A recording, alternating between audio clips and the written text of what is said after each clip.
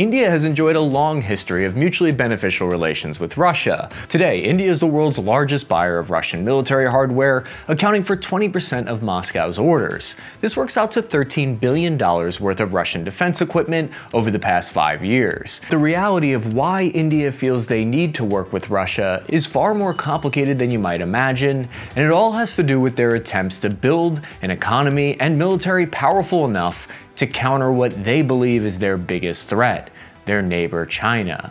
And their economic ties go even deeper than that. Today, India has become the third largest buyer of Russian oil at $24 billion annually. But this partnership is now being tested after Russia's invasion of Ukraine. I'm going to attempt to untangle the complicated, messy relationship between India, Russia, China, and the United States. Be forewarned, I will likely stumble and fall short at doing this topic justice because I'm just an average infantryman, but I think it's important for soldiers to struggle to understand the type of geopolitics that might end up dragging them to war someday. So in a nutshell, India wants to stand up to their rival China, but the only way they can do that is by working with Russia to get cheap oil and arms deals. Meanwhile, the United States also wants India to stand up to China, but at the same time, they don't want India to work with Russia. But India needs to work with China at least a little so they can avoid becoming too influenced by the United States and vice versa. All the while, all India really wants is to grow their economy in peace and lift their people out of poverty. It all makes perfect sense if you don't think about it. In order to understand India's complicated relationship with Russia, we need to recognize that this is nothing new. India has maintained political, economic, and strategic ties with Moscow ever since the Cold War, something that Washington has been upset about, we could say. In fact, the US is preparing a military aid package for India worth reportedly up to $500 million. If this deal went through, it would make India one of the largest recipients of US military aid, behind only Israel and Egypt. This is designed, of course, to curb India's long historical reliance on Russian and Soviet military equipment. Because even though India has close ties with Russia, they're also considered a strong ally of the United States. And this is key to understanding India's strategy. Of course, Moscow is obviously upset about India's close relationship with the United States. Apparently, it's considered controlling to tell your friends who they can and cannot be friends with. I don't know, I don't have friends. Since Russia's invasion, India's appetite for Russian oil has swelled, given its current discounted low prices. An appetite that makes Russia India's top oil supplier. Russia, which made up just 0.2% of India's oil imports prior to March 31st, 2022, was supplying 9 million barrels per day of crude oil to India by November later that year, making up more than a fifth of India's oil supplies. This has caused some concerns that India's increased purchases of Russian oil has undermined Western efforts to incapacitate Moscow via economic sanctions. Consequently, these purchases may indirectly support Russia's military operations in Ukraine, given that fossil fuels make up approximately 3/5 of Russian exports. The logic that Russian oil sanctions will curb Russian military aggression still holds, the caveat being, though, that the international community, and not just the North American and European countries, commit to such a strategy. The Indian government has been vehemently defending its trade with Russia, though, saying it makes sense to source oil from where it's cheapest. And it's easy to forget that this works two ways. India buying billions of dollars of oil from Russia might give them some leverage and a level of influence over what Russia does. From India's perspective, this cheaper oil helps their economy and gives them a much needed economic and strategic edge against China. Though energy, or the onslaught of scrutiny by the West for its energy needs, is not the key driver in India's changing relationship with Moscow, we'll learn how the key driver of India-Russia relations post-Cold War is actually China. But we're in a situation where India is being pulled in two different directions, just like they have been for almost a century. And so we see India trying to remain neutral. Indian Prime Minister Narendra Modi has not outright condemned Russia's invasion, but he has called for dialogue and diplomacy to solve the conflict. The decisions India makes here and now will have major ramifications for the world over the next few decades. However, as Russia's invasion of Ukraine drags on, and India's stance towards the conflict comes under increasing scrutiny from the West, Western observers interpret this Indian hesitancy to follow international sanctions on Russia as some kind of implicit support for Moscow. But India's position on the conflict is actually far more complicated than many might appreciate. A closer look at recent Indian foreign policy reveals quiet but significant steps to reduce New Delhi's dependence on Moscow. India is now looking to produce 50% of their defense needs and equipment from domestic defense companies within their own country. And they're looking to further diversify by turning to Eastern European nations to purchase new military gear and ammunition. India is geopolitically important because their nation has a massive population of 1.4 billion people. India's GDP is growing at a rapid rate, up to $3.1 trillion USD today. India produces 9.2% of the world's iron ore, the fourth largest producer. And iron ore is extremely important in production of steel, which is used in all the infrastructure projects across Asia. And the reason I think this is important to all of us is India has been known as the largest democratic nation in the entire world.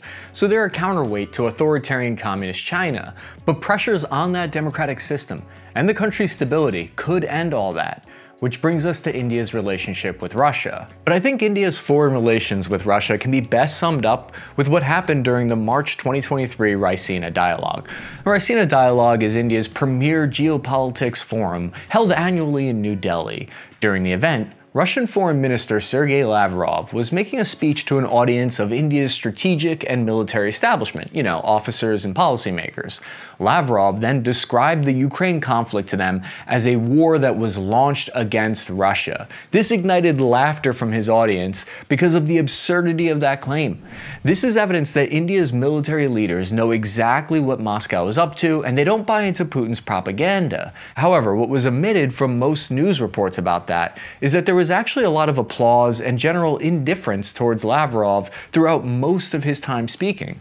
On social media, Indian commentators voiced a range of opinions on Lavrov's comments on the conflict, from asserting India's neutrality to maintaining pragmatic ties with Russia based on India's material needs, to active suspicion of the West. According to Dmitry Segoviev, the head of Russia's Federal Service for Military Technical Cooperation, he said, "Despite the unprecedented pressure on India from Western countries, led by the United States in connection with Russia's special operation in Ukraine, it continues to be one of Russia's main partners in the field of military technical cooperation."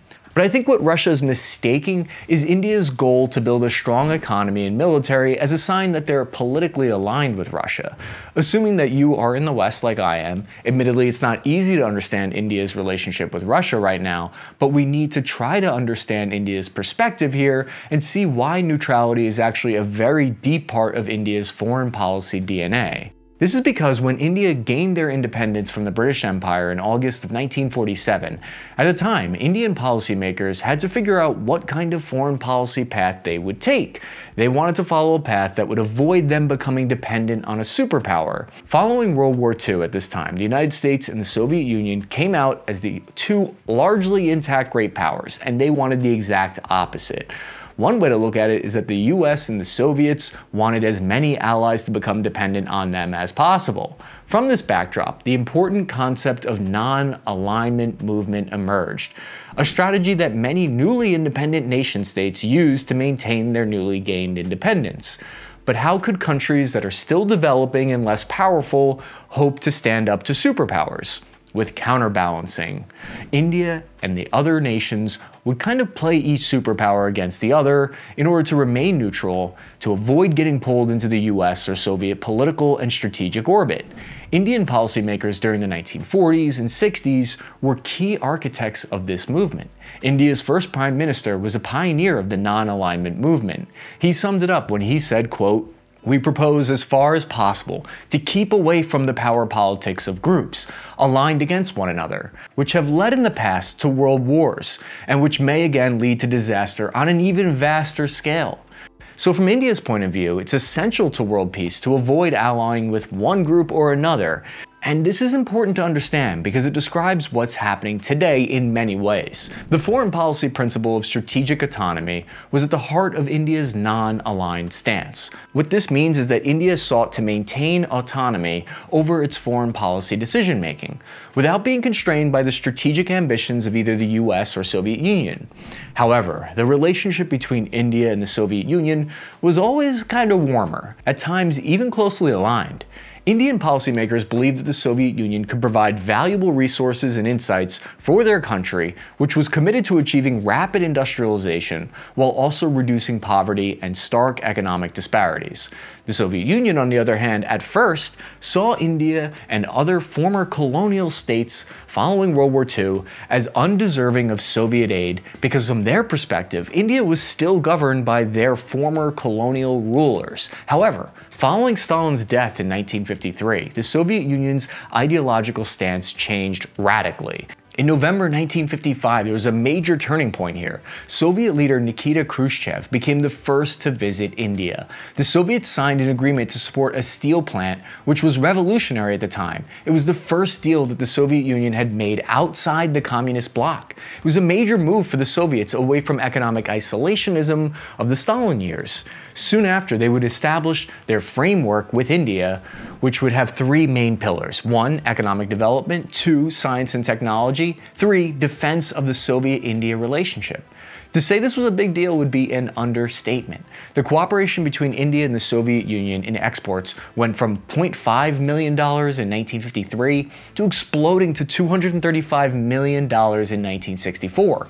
The imports and loans followed the similar trend, and at the same time we saw Russia move into India's energy market by offering them oil at 25 cents per barrel cheaper. Sound familiar? But New Delhi was always careful to avoid becoming too closely aligned with Moscow.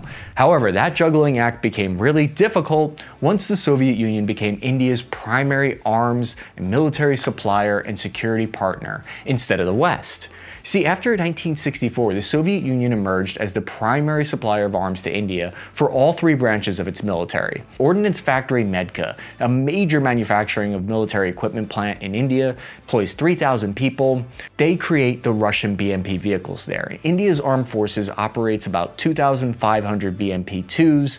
India has a combined total of over 4,000 Russian-style T-series tanks, including the T-90 and T-72, but they are only now switching to Western-style equipment with their new Arjun tank, and there are plans to produce a domestic replacement for the BMP.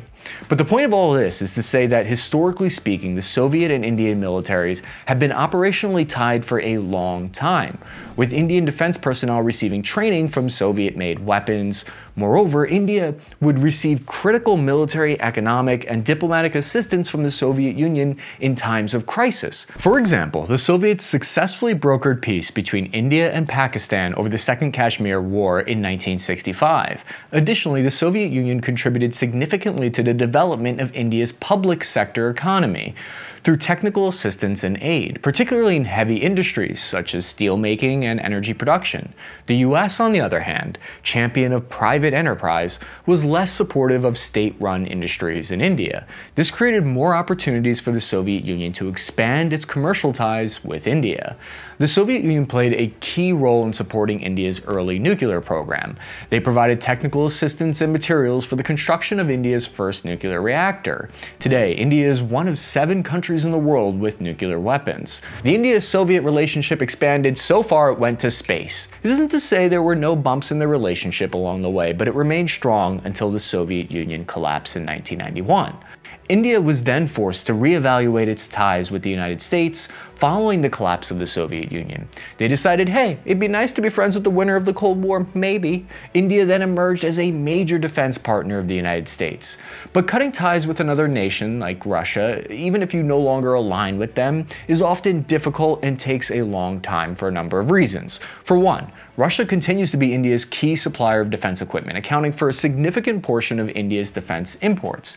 As a legacy of Indo-Soviet Cold War relations, around 85% of India's military equipment at the turn of the 21st century was of Soviet origin, leading to a prolonged reliance on Moscow for spare parts and modified versions of Soviet-made firearms, missiles, and aircrafts. New Delhi has continued to collaborate with Moscow on the development of a range of modern defense systems, such as the BrahMos cruise missile, as well as the purchase of Russian-made S-400 anti-air missile defense systems, which it signed for in October of 2018 and began receiving back in late 2021. But who would India side with if the shit hit the fan? Who would India really join if World War III were to kick off tomorrow and the roosters came home to roost and the cows came back to cowing? The answer is tough to say. I'm biased, but personally, I would like to think that they would side with the United States, even though today India has continued to be guided by the principle of strategic autonomy. This is often misinterpreted, though, as India having some kind of aversion to alliances. But the fact is that since 1991, India has found itself involved in increasingly more and more bilateral and multilateral strategic partnerships with more than 30 other countries at this point. Multilateral relations in international affairs is basically like being in a polyamorous or an open relationship. For instance, India is a member state of both the Quadrilateral Security Dialogue, Quad, and the Shanghai Cooperation Organization, SCO. The former being a strategic partnership often described as a counterweight to China's assertiveness, the latter viewed as a counterweight to US hegemony. Though it is important to note that neither the Quad nor the SCO are military alliances. In layman average infantryman terms that even I could understand, in Barney style, these groups are simply forums where member countries can discuss their insecurities and ambitions as a group, like adults. Now, where can I go to discuss my insecurities? Unlike NATO, there is no Article 5, equivalent for the Quad, or the SCO, that forces military action of any kind. But one of the biggest ties for India and Russia is the multilateral partnership of BRICS. For Moscow, BRICS is primarily about geopolitics, countering US hegemony, while New Delhi has long been understood to frame their involvement in BRICS in terms of economic benefits. BRICS partnerships with Russia has had several economic benefits for India. One being India's energy security. As India's population and economy continues to grow, their demand for energy continues to rise, leading to India's ongoing reliance on oil imports for its energy needs. So behind BRICS and India's strategic partnership with Russia is this shared idea of a multipolar world. This shared idea of building a multipolar world whereby a concert of non-Western powers limit the influence of the United States and its allies in Eurasia involved a powerful China. This concept has often been dubbed the strategic triangle, or Russia-India-China triangle, but I wouldn't exactly call it a love triangle, because both India and Russia are concerned about China's military and economic power that's outpacing them. Now we can again see why India and Russia have this incentive to cooperate on security issues in order to balance against China's military influence. This is important because if Russia becomes weaker and more dependent on China, we could see Putin take action against India's interests in order to help China. If that sounds crazy, there's actually historical precedence for this. The Soviet Union delayed their delivery of the MiG-21 aircraft to India in order to gain China's support during the Cuban Missile Crisis. There's currently an Indian debate on whether their nation still has meaningful ability to influence Moscow. Could India help prevent a Russian drift towards China? New Delhi's purchase of discounted crude oil from Moscow following Western oil sanctions could be seen in this light, as India imported 21 billion USD in Russian crude oil from April to December 2022, accounting for 17.1% of its total crude imports. This, theoretically though, could give India some leverage over Moscow. But India has also taken some important steps to protect themselves by diversifying. Some of those recent moves are the following. In 2021, India ceased the import of over 100 defense items to boost domestic production of defense equipment. The ban includes items like artillery guns, assault rifles, and transportation aircraft, which were mostly imported from Russia. The move is part of the Make in India initiative, which aims to boost domestic manufacturing and reduce dependence on imports.